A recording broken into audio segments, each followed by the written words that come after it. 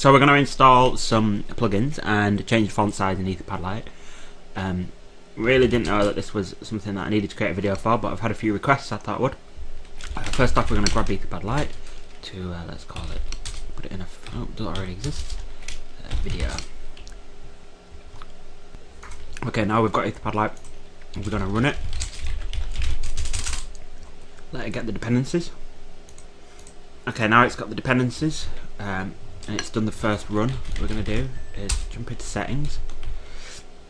We're going to uncomment the section for users, just leaving the password as default. So the password is going to be change me 1 for the user admin. Just going to run that again. Okay, now that that's running, you'll see that it says the admin plugin page can be reached at blah blah blah admin plugins. So copy the admin plugins bit, type it into the URL with the server address. In this case it's slave 2. And what we'll get is a username and password prompt, which is off my screen at the moment. Let me move this down. There we go. And that's admin change me 1, so that gets us into the admin backend for Etherpad Lite. Put this down. Just give it a few minutes to do the first time run.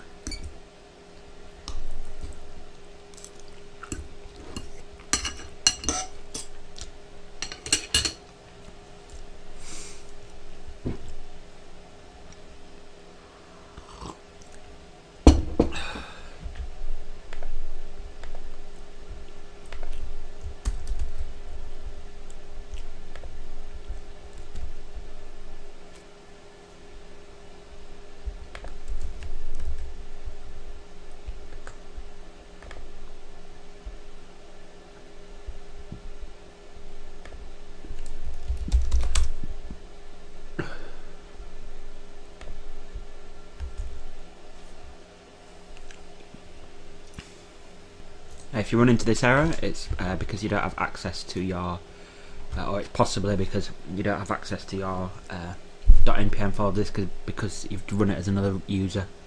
What we'll do is we'll give it a minute, see if it gets over it. If not, we'll change the permissions on that folder and go from there. Okay, so it does appear that we've got a problem with the permissions. It's really easy to fix. You see that the error stated that the homejose.npm folder is not writable. So what we'll do is just sudo chown homejose.npm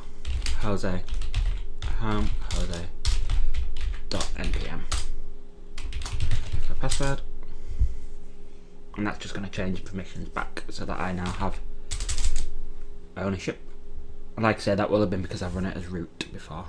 So just going to restart everything. Bring back up the admin plugins page.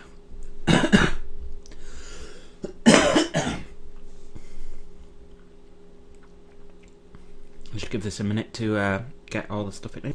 Okay, so once you're done getting the files, you'll be presented with a list of plugins that are available. What we're going to install is a plugin for changing font size, which is called EP Headings. You'll see it here. And we're just going to click install. Scroll up, make sure we watch the progress. We don't want to do anything whilst it's downloading and installing. Let's give it a minute to just do this. Okay, and that's the installation completed. We jump back into our server, and if you do have a problem where the plugin hasn't installed and you can't see it on the user interface, then we can just restart the server via the web interface rather than from the admin URL. However, just give it a few minutes because this is just doing its first run. What it's doing is it's compiling all the settings that it needs, and it'll only take this long on the first time that it runs.